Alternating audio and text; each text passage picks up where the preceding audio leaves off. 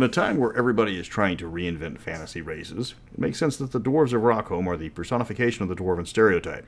Here you find magic-resistant subterranean miners with a penchant for artifice and complex social lives. This remastered video is taking you to the dwarfiest of dwarf settings, Rockhome, where even the beards have beards. Welcome to Mystara. I'm Mr. Welch, and hi-ho, it's off to war we go. Hi-ho. The Dwarves of Rockhome was written in 1988 by the late great Aaron Alston. Clive Caldwell, of course, does the art, and this is the only Mystara cover without a woman on the cover. At least we think so. These are dwarves, after all. Stephen Fabian did the interior art, so any resemblance to Ravenloft is intentional. Seriously, some of the interior art looks like the start of a horror movie. The book is 96 pages, and while it's divided between player and DM section, the books aren't separate yet. Rockhome is one of the oldest nations in Mystara, coming into existence in 1400 BC after the immortal Cagiar created the Rockborn Dwarves, after he had to remove the Kogalor Dwarves to the Hollow World thanks to the radiation from the Great Rain of Fire. He changed the area into what would be Rockhome, and then created new dwarves to populate it. The dwarves, being happy in their way, just stayed in the region until King Dinwar finds the great cavern that would be the city of Dingar, and crowns himself the first dwarven king. He then disappears on an expedition to the lower caverns, leading to the rise of King Everast I, first of his line. The dwarves spread out below the surface, and the nation comes into its own. Rockhome is located in the northeastern part of the known world, surrounded by multiple nations, including Darrican, Ethengar, Yalarum, Vestland, and Solderfjord. There's two parts to Rockhome, the heavily populated underground and the sparsely populated surface. Every major town in Rockhome has a surface section, but without exception the dwarves largely live underground. This means the surface towns tend to have a larger population of other races than dwarves, as long as the humans, gnomes, and miscellaneous other races behave themselves and, of course, pay their taxes. Internationally, the dwarves have a large list of friends and enemies, depending on if they stay in their own nation or not.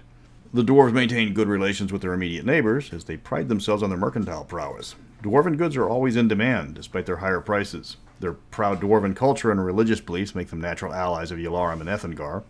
Their constant wars with the humanoids, both above and below ground, make them close to the nearby northern reaches.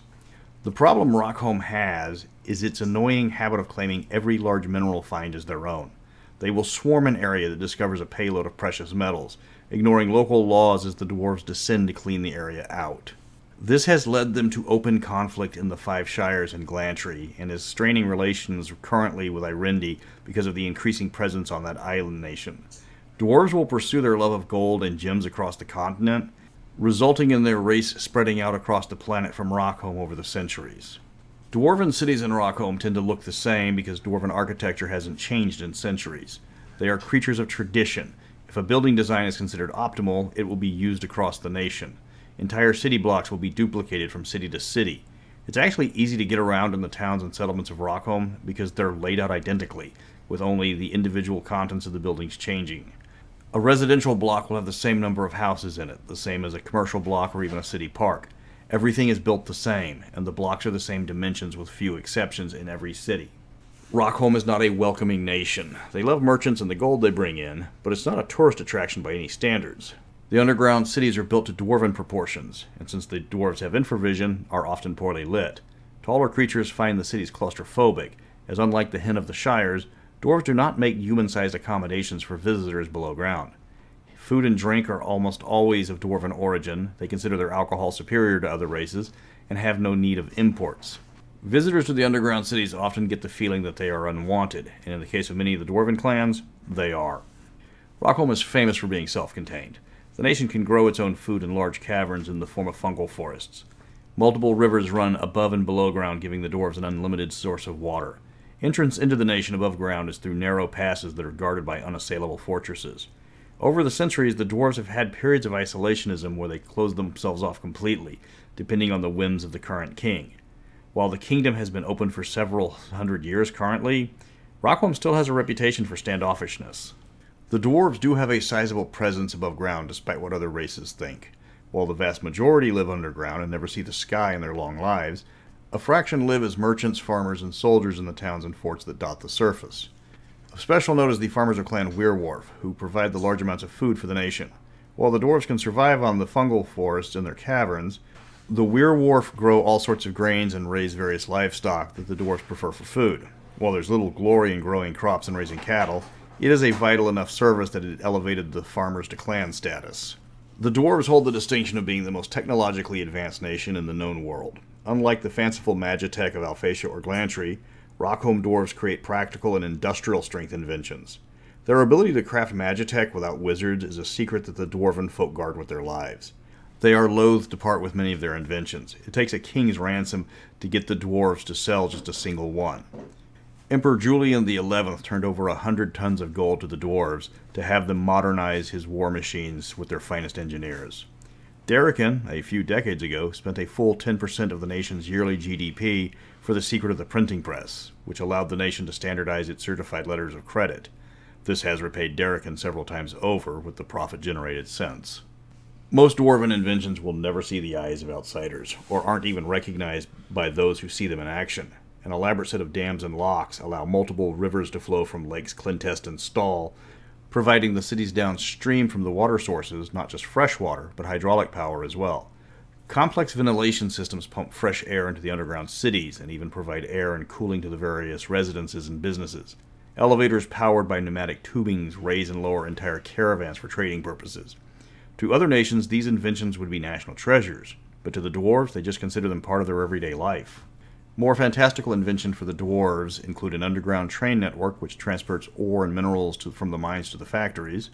The Dwarves also have a fleet of stone ships which can pass through rock like it was water. These are national treasures and only used in emergencies. Other inventions include drilling presses, giant cranes, and rapid-fire war machines that guard the mountain passes. Unlike other nations that employ large amounts of magitech, Rockhome doesn't create a lot of items for personal convenience. Dwarves have little need for magical dishwashers or washing machines, especially since they can do the work themselves. Labor-saving devices are lost on the workaholic dwarves. Dwarven culture is all about productivity. A dwarf incapable of work isn't considered a real dwarf. Even dwarves that have been crippled by accidents or hobbled by age will find something that they are capable of working on. A punishment unique to dwarves is forced inactivity, a period of time where the dwarf is not allowed to create anything. Other races find this strange, but the dwarves consider it to be one of the more sadistic punishments. Even when dwarves have leisure time, they find ways to be productive.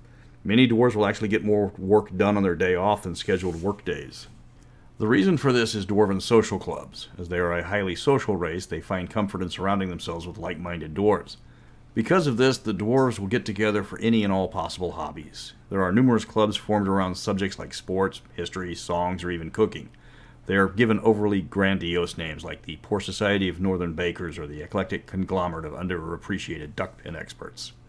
These names are a source of amusement for the dwarves, much to the confusion of visitors who don't understand dwarven humor. Most dwarves will be members of at least 3 guilds, though they rarely have time for more than 6 memberships. Some of the groups can grow to be problematic, especially groups targeted to antagonize others.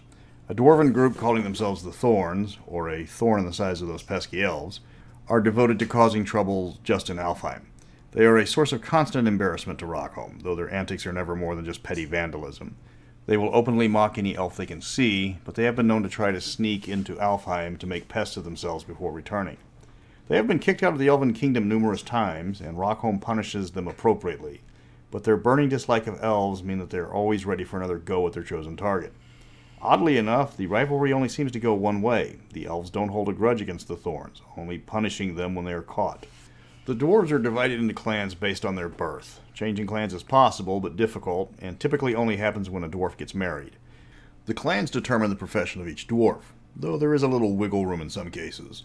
The militant clan Torcrist is not going to turn away a dwarf who wants to become a cleric, and the farming clan Werewolf welcomes merchants into their ranks to help sell the large amount of food they produce. If a member of a clan is set on changing clans, the clan chiefs will often set up an exchange where 2 dwarves, each wanting to change their position, are released into their new clan, easing tensions between the dwarves. Clan Beauredar is a theocratic clan that goes back 2,000 years to the struggles between the dwarves and the orcs over the rulership of the lands. Originally called the Order of Golden Battle, or Burad Hrodar in the dwarven tongue, the clan helped defeat the orcs at a great cost in lives. The few survivors after the victory began to rebuild their numbers, eventually ending up as a powerful family that fully embraced the worship of Kaggiar. While the clan is not all clerics, it does possess the largest number of them by far. They are a powerful clan and a strong backer to King Everast. As long as he promotes the worship of Kaggiar among the dwarves, they will remain his ally. King Everast is the ruling clan of Rockhome. They claimed the first dwarf to support King Dinwarf at the creation of Rockhome was an Everast. From that point, the clan has sat on the throne for longer than all the other clans combined. They have a large number of their clan in governmental positions, though not one of them has earned their position through nepotism. Rockhome is a pure meritocracy. Every Everast in charge of a governmental agency earned the position because of talent rather than a blood relation. The family also has a disproportionate number of artisans in their number, and are strong proponents of keeping the borders open. You can't be diplomats and isolationists at the same time. This is a firm belief of the Everast line of kings, and it hasn't changed in over 1,000 years. Clan Herwarf is comprised by dwarves not unified by blood like other clans, but instead by belief. In this case, the belief is isolationism. They want the borders closed and the trade stopped. Dwarves are already self-sufficient, and trade with outsiders invites change into society. And change is not a dwarven trait. The majority aren't angry or bitter, they're still dwarves and follow dwarven traditions. They just believe that Rockhome doesn't need the help of outsiders, and that dealing with the politics of humans is inviting trouble. There are a few members of Herwarf that want immediate change and are willing to depose King Everast to get it.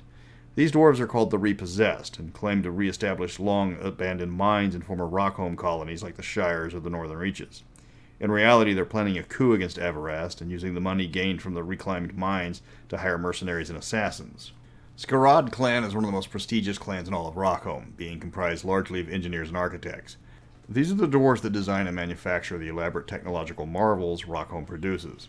They are masters of the art of dwarven artifice, able to create magical devices somehow without arcane magic of their own. They are known to be workaholics, even by the lofty dwarven standards of production. To them, the to-do list is a religious script.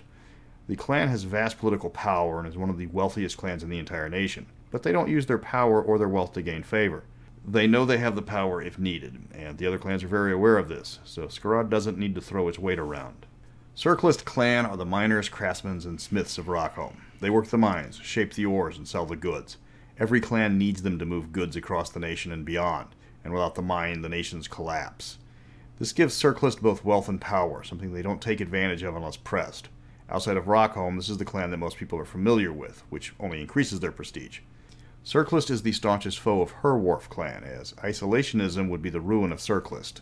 Torcrist is one of the oldest clans, and represents the military of Rockhome. They date back to the days of King Dinwarf, when their founder acted as one of his generals in the wars against the orcs. While Torcrist does not comprise the entirety of the military, they do occupy most of the positions of leadership within it. The Rockhome army is already formidable. A fortified dwarven army is largely considered unassailable by military strategists. The Torcrist mean to maintain that reputation, and will use any excursion on the surface by humanoids or other hostiles as a reason to mobilize. While Rockhome is surrounded by allies, and the dwarves have no interest in expansion, the Torcrist are always looking for a battle. The clan is utterly loyal to King Everast. Right now, their biggest target is Glantry. Ethengar pays handsomely for dwarven mercenaries, though actual conflict with Glantry is unlikely. Werwarf clan is the poorest and least respected of all the dwarven clans, consisting primarily of farmers. It's telling in dwarven society that farmers are held in less regard than criminals. While the rest of the nation might not appreciate the efforts of the Werwarf, they have to grudgingly admit that without them the nation wouldn't be able to feed itself. Werwarf has more members above ground than any other clan, running the surface farms located deep in the valleys of Rockhome. The Werwarf have had to prove their power in the past. When Clan Torcrist threatened to disband the clan of farmers, they responded by delaying food shipments to the military for a week. Torcrist immediately relented, but never forgave the Werwarf. The other clans are, at best, neutral to Werwarf, who are beneath notice for most of them, which is, frankly, the way the farmers prefer it.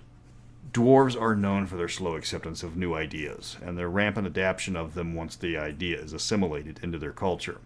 They took the concept of writing from the elves reluctantly, but once their written language was finalized, they created mechanical means to reproduce written works quickly. Where elves have libraries filled with numerous scrolls, the dwarves have row upon row of printed books, each one stored in a highly regimented system created by their lore masters and librarians. It takes the dwarves a while to determine if an idea is a good idea, but once they've accepted it, they embrace it without reservations.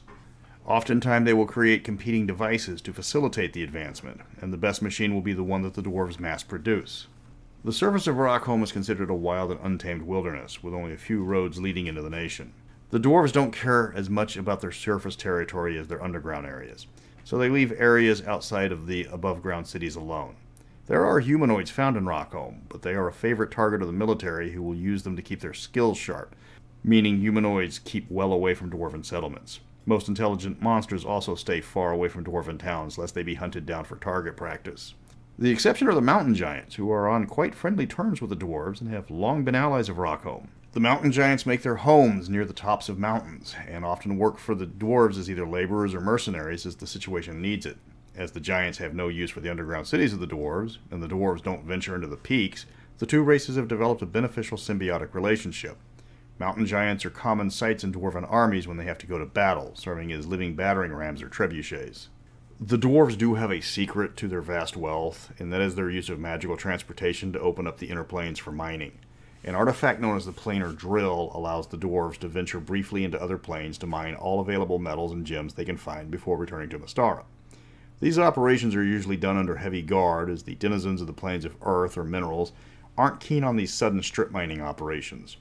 The planar drill can also reach the outer planes with great difficulty, or even other worlds like Kryn or Orth, though those are usually avoided because the gods of those worlds don't appreciate outsiders stealing their wealth. But since Rockhome believes all metals and gems are theirs, they will take the chance if the profit is high enough. Rockhome does not hate all wizards despite that commonly held reputation. They despise Glantrian wizards, certainly, but a spellcaster walking into Rockhome isn't signing his own death certificate.